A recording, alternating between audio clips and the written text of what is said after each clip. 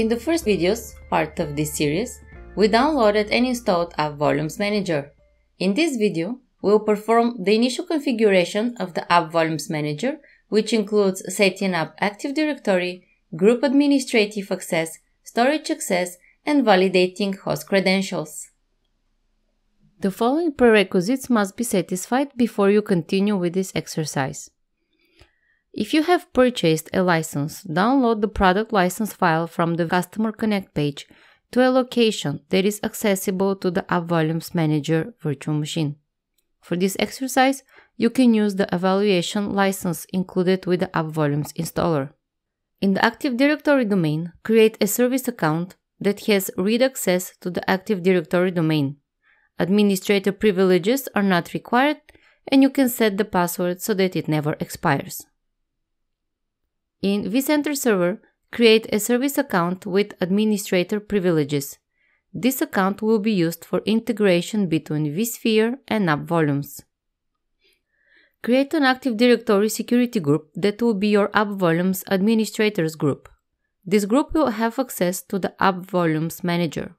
For this evaluation, I've set up a lab and used my user account for the service accounts. Also, I have made sure that my user account is in the security group for App Volumes admins. My account has local administrator privileges so that I can install the various App Volumes components and so that I can package applications. For more information on these prerequisites, see the User Accounts and Credentials topic, part of the App Volumes 4 installation guide. And finally, figure out which vSphere data stores you want to use for storing packaged applications and user-writable volumes.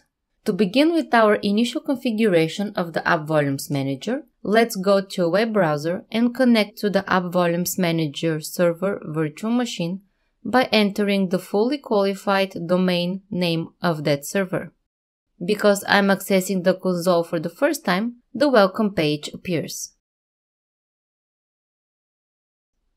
Select Get Started. On the license information page, if you want to change the license you're using, click Edit and browse to the license file. Otherwise, select Next. On the Active Directory Domains tab, we'll provide the following information: the fully qualified Active Directory domain name, the credentials for the user account you've created with read access to the Active Directory domain. From the security drop-down list, select LDAP over TLS, and for the purposes of this exercise, select the checkbox Disable Certificate Validation.